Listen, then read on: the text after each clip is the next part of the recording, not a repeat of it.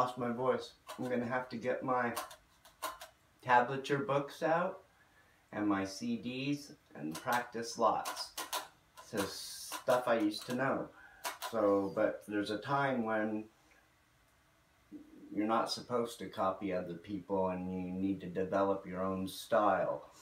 So that's what I'm trying to do anyway, is just come up with different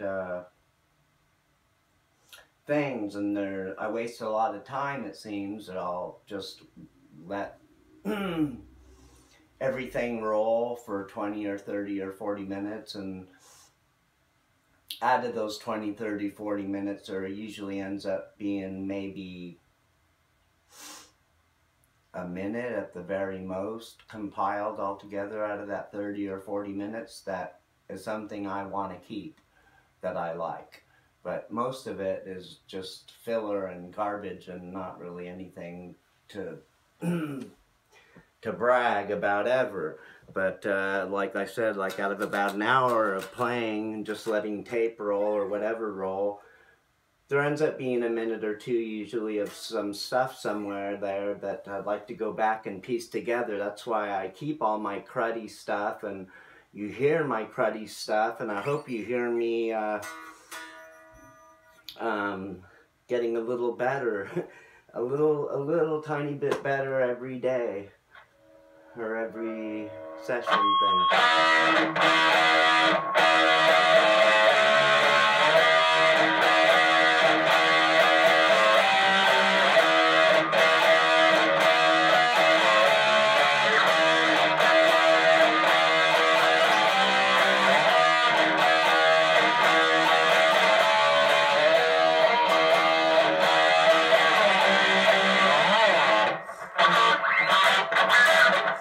I try to keep real simple, just make up rhythm parts generally, and then later I need one of those machines. It's not an AB box that switches speaker to speaker. Those are really cool. I used to have one. But a looper, a loop, so I can play rhythm and then press a button and it'll replay my rhythm back while I play a lead over it. And that's what I need, because I actually need two guitars for me to try to keep up.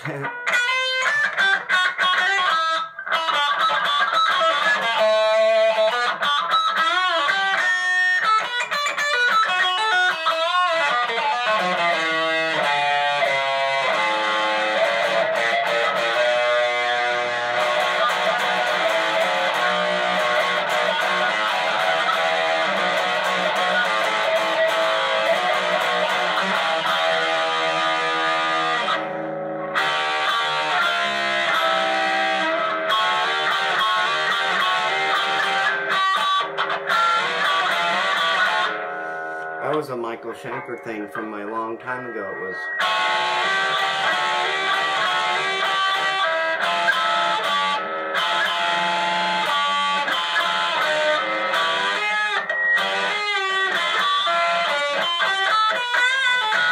Something like that in there.